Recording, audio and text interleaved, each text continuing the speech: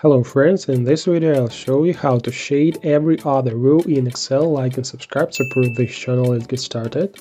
You must agree that it's very inconvenient to read data in this form. A shaded view is preferable.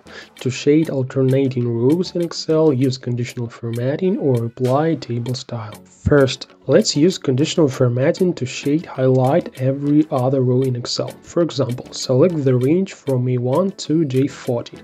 Thus, we select a certain range. To highlight the entire worksheet, click the Select All button here in the left corner.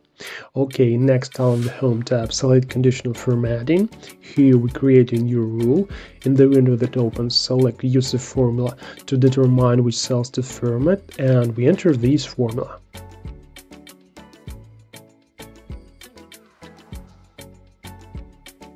How this formula works: the mod function returns the remainder of the division, and the row function returns the row number of the cell.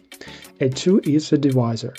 If the row function returns an odd value, it's 3, 5, 7, and so on. When dividing these values by 2, we will always have a remainder of 1, which means that the formula doesn't work and the cell is not shaded. If even values 2, 4, 6, and so on are returned, the remainder after division will be 0, and these even cells will be shaded. Select the format, fill, favorite color, and click OK. If the first method doesn't suit you, apply table style to quickly colorize the alternating rows. The table is not only beautiful but also a useful tool, which I describe it in more detail in this video. Okay, select any cell within the range. On the Home tab in the Style group, click Format as Table. Choose the table style that you like. The appearance doesn't affect the functionality. We check whether the range is selected correctly and click OK.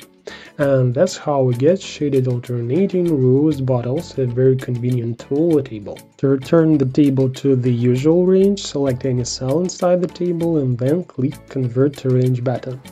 Now we have the usual range, and to remove the shaded rows, select any empty cell and then click Format Painter and select the desired range. That's all. Now we know a little more. Thanks for watching.